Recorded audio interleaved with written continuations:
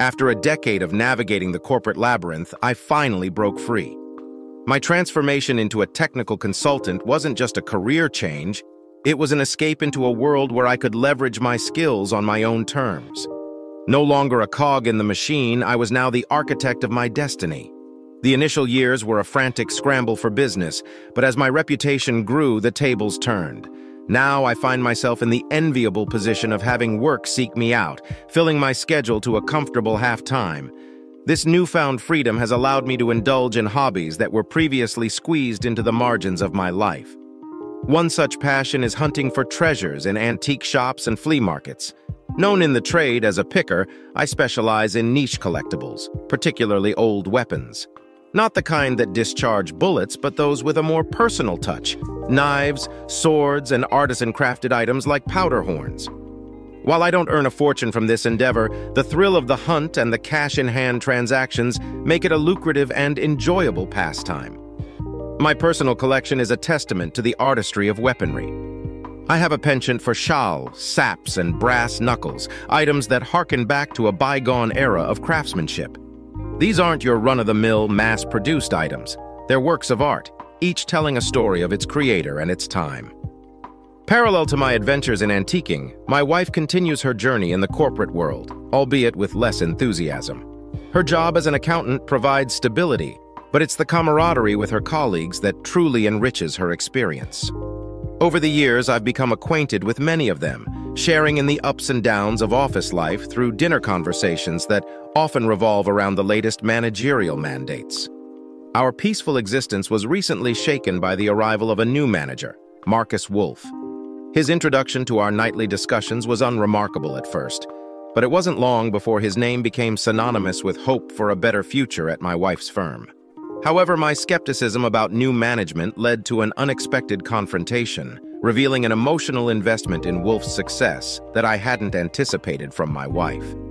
The resulting argument was a stark reminder of the complexities of work and relationships and the unpredictable impact of change on both. The discord sown by Marcus Wolf's arrival and my subsequent ill-received commentary on managerial tactics soon settled into an uneasy silence on the subject. My wife's fervor for Wolf's leadership cooled, or at least she chose to stifle it in our conversations. This détente was abruptly shattered by a late-night call that plunged us into a situation far removed from our mundane squabbles over dinner conversation. Julia, my wife's best friend, was on the other end of the line, her voice thick with panic. Her husband, Austin, had been brutally assaulted right on their doorstep. Despite his injuries, Austin's stubborn refusal of police involvement baffled us. Urgency propelled us into the night, rushing to their aid. Upon our arrival, the gravity of the situation became clear.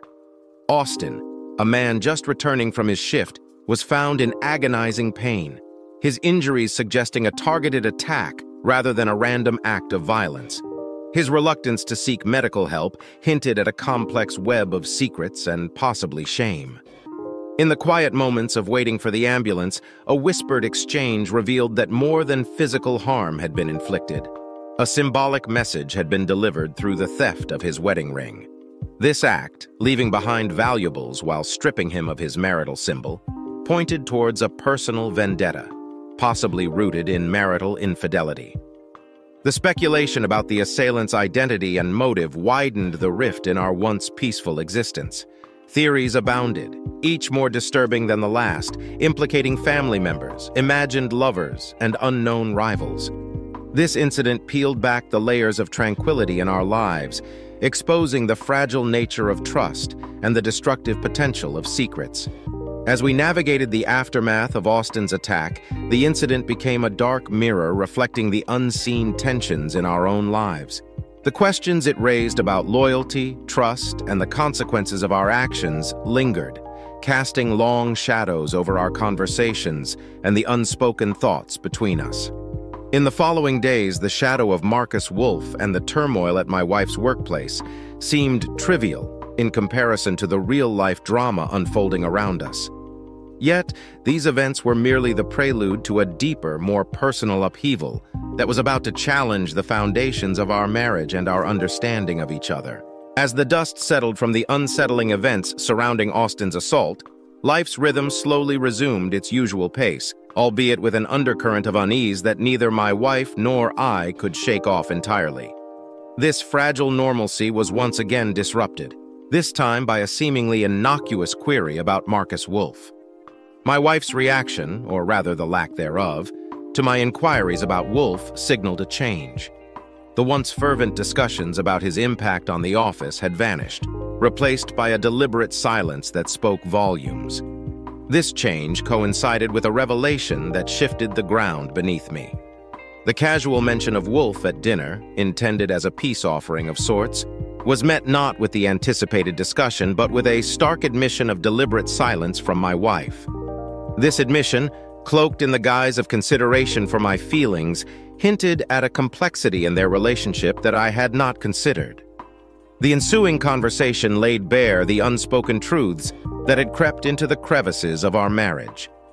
Accusations and defenses flew, blurring the lines between trust, transparency, and the autonomy of individual relationships outside our union.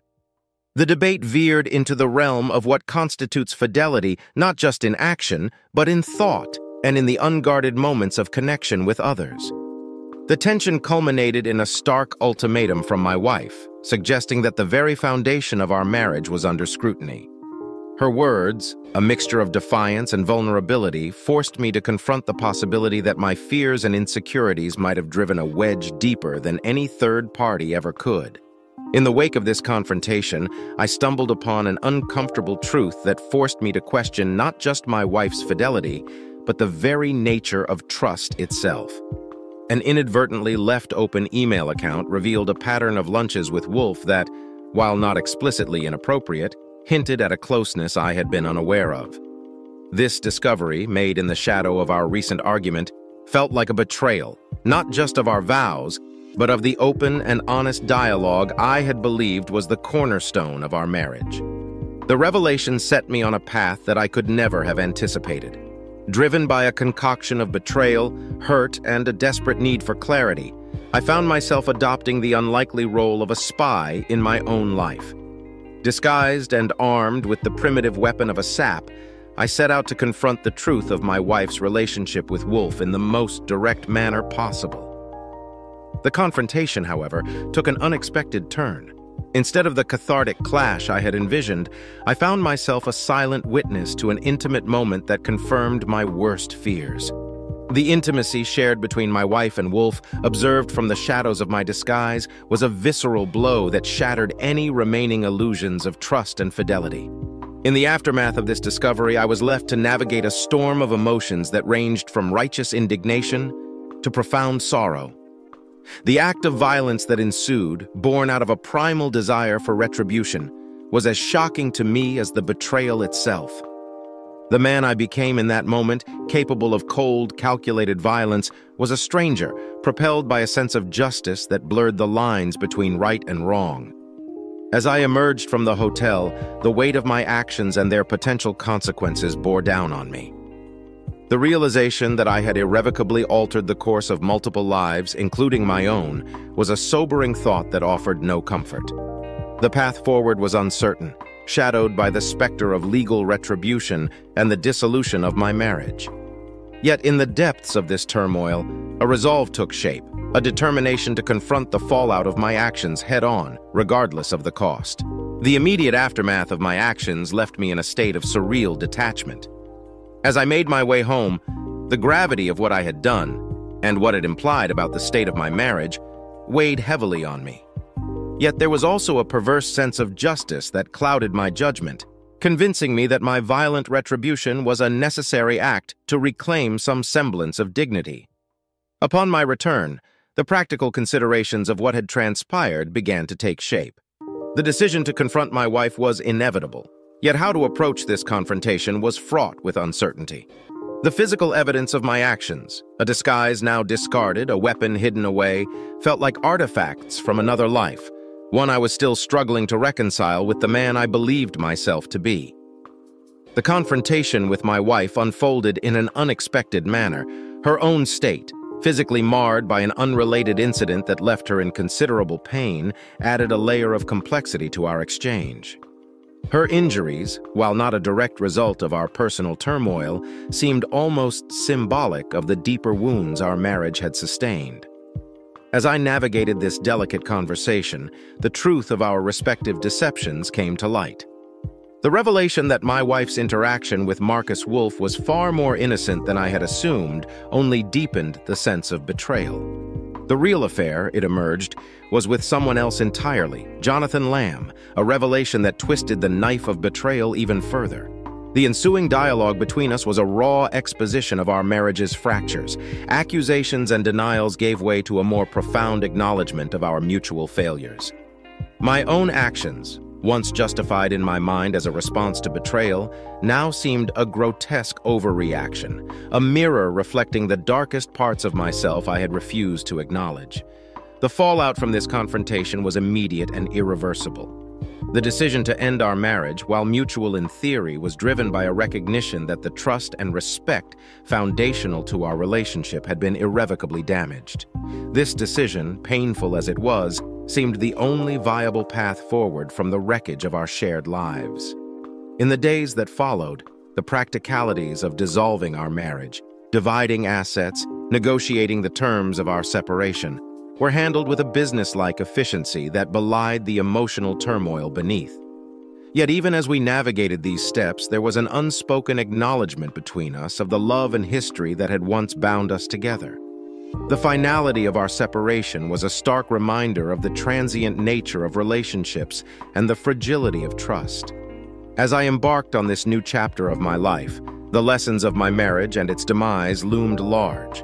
The realization that love, once unassailable, can be undone by a confluence of mistrust, miscommunication, and misguided actions was a sobering truth I could no longer ignore. In the end, the journey through the ruins of my marriage was a painful yet illuminating path to self-discovery. The man who emerged from this ordeal was far different from the one who had entered it, shaped by the scars of his experiences, but also by a newfound understanding of the complexities of love, loyalty, and forgiveness. The dissolution of our marriage, while a decision made in the clarity of betrayal and hurt, did not mark an immediate severance of our lives. In the weeks that followed, as the dust of our confrontation settled, there was a gradual, painful unwinding of the life we had built together. This process, marked by moments of unexpected kindness amidst the bitterness of separation, served as a poignant reminder of the complexity of human emotions. In this time of transition, I found myself reflecting on the choices that had led us to this juncture. The introspection was uncomfortable, forcing me to confront not only my wife's infidelities, but also the ways in which my own actions and insecurities had contributed to the erosion of our relationship. This period of self-examination was a humbling experience, challenging my perceptions of right and wrong, and prompting me to question the nature of forgiveness and accountability. As we navigated the logistics of separation, splitting possessions, finding new living arrangements, there was an undercurrent of mutual regret. Despite the hurt that lay between us, there were moments of shared reminiscence, brief flashes of the intimacy and partnership that had once defined our relationship. These instances, though fleeting, underscored the tragedy of love lost, not through diminishing affection, but through a series of missteps and misunderstandings that had compounded over time. The finality of signing the divorce papers brought with it a profound sense of loss. It was a stark acknowledgement that the chapter of our lives we had written together was closing, leaving behind a narrative of what might have been. This act, though necessary, felt like an admission of defeat, a concession that despite our best intentions, we had failed each other in irreparable ways. In the aftermath of our divorce, I embarked on a period of solitude. This time alone was not just an escape from the pain of the past, but an opportunity to rediscover who I was outside the context of our marriage. The journey was not easy. It was marked by periods of loneliness and introspection that forced me to confront uncomfortable truths about myself and the role I had played in the unraveling of our relationship. Yet, it was in this space of reflection that I began to find a sense of peace. Gradually, I came to understand that forgiveness, both of myself and my ex-wife, was the key to moving forward. This realization did not come all at once, but rather as a slow dawning that illuminated the path to healing. Forgiveness, I learned, was not an absolution of our actions, but an acceptance of our shared humanity, flawed and susceptible to mistakes. As I emerged from this period of introspection, I found that my perspectives on love and trust had evolved. The experience of my marriage and its demise had taught me that trust, once broken, is not easily mended, but it is not beyond repair. Love, in its truest form, requires not just passion and commitment, but a willingness to face and forgive the imperfections within ourselves and our partners. This newfound understanding did not erase the scars of the past, but it offered a foundation for rebuilding, a chance to approach future relationships with a deeper sense of compassion and empathy. As I stepped into this new chapter of my life, I carried with me the lessons of my marriage, a reminder of the fragile beauty of love and the strength to be found in forgiveness. In the aftermath of healing and reflection, life began to take on a new rhythm, one marked by a sense of renewal and cautious optimism. The lessons of my past, while hard-earned, had instilled in me a resilience and a deeper understanding of my own values and desires. This period of personal growth led me to explore new interests and rekindle old passions, filling my life with activities that brought me joy and a sense of fulfillment that had been missing in the latter years of my marriage. It was during this time of exploration and self-discovery that I encountered a community of individuals who shared my interest in history and antique weaponry. This connection, initially forged through a shared hobby, soon grew into a network of friendships that provided not only companionship, but also a sense of belonging. These new relationships, built on mutual respect and shared passions, were a stark contrast to the superficial connections that had characterized my social life in recent years. As I immersed myself further into this community, I found that my expertise and enthusiasm for historical weapons were not only valued, but sought after. This recognition led to opportunities to contribute to exhibitions and write articles for collectors' publications, turning a hobby that had once been a solitary pursuit into a shared passion that connected me to a wider world. The fulfillment I found in these endeavors was complemented by a newfound openness in my personal life. Encouraged by my experiences of growth and change, I began to approach relationships with a greater sense of clarity and intention. This shift in perspective led me to meet someone who, unlike anyone I had known before, challenged and complimented me in equal measure. Our relationship, built on a foundation of mutual respect and shared values, was a testament to the possibility of finding love after loss. Unlike the tumultuous beginnings of my previous marriage, this connection was characterized by open communication and a deep understanding of each other's needs and boundaries. The ease with which we navigated our relationship was a constant reminder of how much I had grown and of the importance of applying the lessons of the past to the present. As our relationship deepened, I found myself reflecting on the journey that had led me to this point. The pain and betrayal that had once seemed insurmountable were now distant memories, transformed by time and the work of forgiveness into lessons that had shaped the person I had become. This process of transformation was not without its challenges, but it had taught me that even the deepest wounds could heal, and that from the ashes of a broken past, a new and hopeful future could emerge. In this new chapter of my life, I found not only love but also a sense of purpose and fulfillment that extended beyond my personal relationships. My involvement in the community of collectors and historians had grown into a vocation that brought me not just financial stability, but also a sense of contributing to something larger than myself. This work, once a source of solitary enjoyment, had become a means of connecting with others and sharing the stories that had captivated me for so long. The journey from the depths of despair to a place of hope and renewal was a testament to the capacity for change and the resilience of the human spirit. As I looked to the future, I did so with a sense of gratitude for the lessons of the past and a newfound confidence in my ability to navigate whatever challenges lay ahead. The road to this point had been long and winding, marked by moments of darkness and light, but it had led me to a place of greater understanding and peace. In this new beginning, I found not just the promise of happiness, but also the strength to embrace it fully, secure in the knowledge that from the most challenging experiences, the most profound growth can emerge. This newfound happiness and sense of purpose did not mean the path was always clear or easy.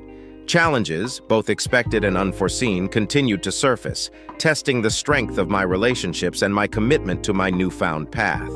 However, the resilience and insight gained from past experiences equipped me to navigate these obstacles with a grace and understanding that I once lacked. One such challenge emerged in the form of balancing my professional ambitions with the demands of my personal life. The recognition and opportunities that came with my contributions to the antique weaponry community were both exhilarating and demanding.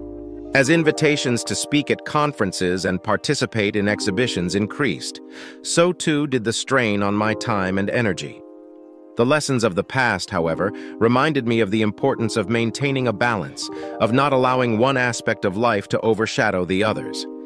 In navigating these demands, communication and compromise became the bedrock of my relationship. Together, we found ways to support each other's goals and passions while ensuring that our connection remained a priority. This mutual support fostered a deeper bond between us, transforming challenges into opportunities for growth and strengthening our partnership. Another test came from within the community I had grown to cherish. Disagreements and conflicts, while rare, did arise, challenging the harmony of our shared endeavors. These moments required a delicate balance of diplomacy and integrity, as I sought to mediate disputes while staying true to my principles. The experience of rebuilding my life had taught me the value of empathy and understanding, allowing me to navigate these situations with a perspective that prioritized collective harmony over individual victory. As time passed, the relationship that had blossomed in the aftermath of my divorce matured into a partnership defined by mutual respect, shared laughter, and an unwavering support for one another's dreams. The decision to marry again was one that we approached with intention and joy, fully aware of the challenges that marriage can bring, but confident in the foundation we had built together. The wedding, a celebration of our journey and the future we envisioned, was a testament to the power of second chances. Surrounded by friends, family, and members of the community that had become an integral part of our lives, we exchanged vows that spoke not only of love, but of gratitude for the lessons learned and the growth experienced. In this new marriage, the shadows of the past served not as specters of fear, but as reminders of the capacity for change and the possibility of redemption. We understood that love, in its truest form, is not a state of perpetual bliss, but a choice made daily, a commitment to face life's challenges together with courage and kindness. As I reflect on the journey that led me to this moment, I am struck by the unpredictability of life's path. The pain and loss that once seemed insurmountable were, in fact, the catalysts for profound personal growth and the discovery of a deeper, more enduring love. This realization fills me with a sense of wonder and gratitude, a recognition of the intricate tapestry of experiences that shape our lives. Looking ahead, I am filled with a sense of optimism and curiosity for what the future holds. The road may not always be smooth, but the trials and triumphs of the past have equipped me with the strength, wisdom, and flexibility to navigate whatever comes my way. In this next chapter of my life, I carry with me the lessons of resilience, the importance of forgiveness, and the transformative power of love. Principles that will guide me through the joys and challenges that lie ahead. In the end, the journey from the depths of despair to a place of hope and renewal is not a journey that one takes alone. It is a path forged through the connections we make, the love we share, and the wisdom we gain from each and every experience. As I look to the future, I do so with an open heart and a spirit ready to embrace the infinite possibilities that life offers, knowing that from the most profound challenges, the most beautiful chapters of our lives can begin. Life, in its unending complexity, continued to unfold in ways both expected and surprising.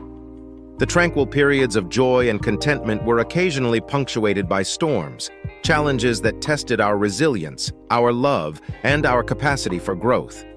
Yet, it was within these trials that the depth of our commitment and the strength of our bond were truly revealed. Each obstacle navigated, each conflict resolved, served not to weaken, but to fortify the foundation upon which our lives were built. The world around us, ever changing, presented its own set of challenges. The shifting landscapes of politics, society, and technology influenced not just the broader context of our lives, but the intimate spaces of our daily existence. We found ourselves navigating discussions that tested our understanding and tolerance, pushing us to expand our perspectives and grow together. These conversations, though sometimes difficult, enriched our relationship, embedding within it a dynamic resilience that thrived on mutual respect and the willingness to learn from one another. Our careers, too, evolved in unexpected ways. My involvement in the antique weaponry community, once a source of personal fulfillment and professional recognition, began to take on new dimensions. Collaborations with historians, museums, and educational institutions opened avenues for sharing the knowledge and passion that had long fueled my work. These opportunities, while rewarding, also demanded a recalibration of our lives as we sought to balance these new endeavors with the needs and rhythms of our family life. Family, the cornerstone of our shared journey, brought with it its own joys and sorrows. The expansion of our family, marked by milestones and moments of profound happiness, also brought new challenges. Parenthood, with all its wonders and worries, tested us in ways we could never have anticipated. It demanded of us a depth of patience, understanding, and unconditional love that transformed us, shaping us into individuals capable of greater empathy and compassion. As our children grew, their own journeys became interwoven with ours, each milestone a reflection of the passage of time and the fleeting nature of life itself. Their successes and setbacks, their dreams and doubts, became shared experiences that further bonded our family. Through them, we relived our own youth, confronted our fears, and celebrated our triumphs, all the while marveling at the unique individuals they were becoming. The passage of time brought with it a poignant awareness of the impermanence of life. We faced the loss of loved ones, moments that reminded us of the fragility of existence and the importance of cherishing every moment. These losses, though heart-rending, also served as reminders of the enduring power of love and the legacy we leave through the lives we touch. They taught us to hold tight to the memories, to find solace in the love that outlasts physical presence, and to carry forward the lessons and love of those who have passed. As we navigated the ebb and flow of life, our relationship remained a harbor of stability and strength. The challenges we faced together only deepened our appreciation for the moments of quiet joy that life offered. A shared glance that spoke volumes, the warmth of a hand in ours, the comfort of a shared silence. These simple, everyday moments became the threads that wove the tapestry of our shared life, a tapestry rich with the colors of love, resilience, and shared growth. Looking back on the journey that led us to this point, I am filled with a deep sense of gratitude. Gratitude for the love that has guided us through the storms, for the lessons learned in the shadows of sorrow, and for the joy found in the simplest of moments. Our journey, marked by both the scars of struggle and the light of love, stands as a testament to the capacity of the human heart to heal, to love deeply, and to find hope in the face of adversity. As we look to the future, we do so with the knowledge that whatever challenges lie ahead, we will face them together, with open hearts and a steadfast commitment to support one another. The journey continues, a journey of love, learning, and growth, a journey we are grateful to share. And in this journey, we find our greatest strength, the love that binds us, guiding us forward into the unknown with courage, hope, and an unwavering faith in the promise of tomorrow. As the sun sets on the horizon of our shared journey, painting the sky with hues of gold, orange, and purple, a moment of reflection encapsulates the essence of our journey together. It's a quiet acknowledgement of the years that have passed, marked by both trials and triumphs, and a recognition of the unwavering bond that has been our anchor through the vicissitudes of life. This journey, rich with the tapestry of experiences woven from our joys, sorrows, challenges, and victories, has been a testament to the enduring power of love. A love that has matured and deepened with the passage of time, becoming more resilient and profound with each obstacle overcome and each dream pursued together. It is this love that has transformed us, guiding us through life's complexities with grace and fortitude.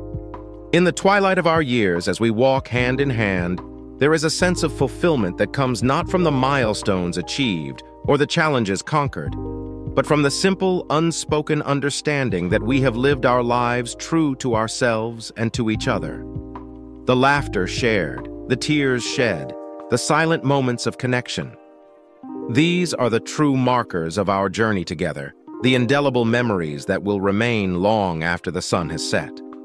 Our children, now grown and embarking on their own journeys, stand as the living legacies of our love. In them, we see reflections of our shared values, our hopes, and our dreams. Their successes and struggles are their own, yet in their resilience, their compassion, and their pursuit of happiness, we find echoes of our journey together. It is in their laughter, their love, and their courage that our greatest achievements are realized. A reminder that the true measure of our lives lies in the impact we have on those we love. As we gaze into the future, the path ahead is illuminated by the wisdom gained from the past. We understand now, more than ever, that life is a mosaic of moments, some radiant with joy, others shadowed by sorrow. Yet each moment is precious, a gift to be cherished and embraced. Our journey has taught us to live fully in the present, to savor the beauty of the ordinary, and to find strength in the love that binds us. In this final chapter of our journey, as we stand on the threshold of the unknown, we do so with hearts full of gratitude. Gratitude for the love that has been our compass, for the lessons that have shaped our souls, and for the moments that have filled our lives with meaning. We look to the future not with trepidation, but with a quiet confidence, knowing that whatever it may hold, we will face it together, with love as our guiding light. And so, as the final page turns and the story of our journey together draws to a close, we hold tight to the memories, to the love that has sustained us, and to the promise of each new dawn. Our journey may be coming to an end, but the love we share, eternal and unyielding, will continue to shine, a beacon of hope, resilience, and enduring joy. This is not the end, but a new beginning, a passage into the next chapter of our lives where the legacy of our love will live on in the hearts of those we have touched. In the quiet moments, in the echoes of laughter, in the warmth of shared memories, our journey will continue, a never-ending testament to the power of love to transcend time and space. With hands clasped and hearts intertwined, we step forward into the twilight, guided by the stars of our past and the light of our love, ready to embrace the mystery of what lies beyond. Together, we move into the future, leaving behind a trail of light for others to follow, a legacy of love that will endure forever. And in this moment of parting, we understand that love, in its essence, is the greatest journey of all, a journey that knows no end.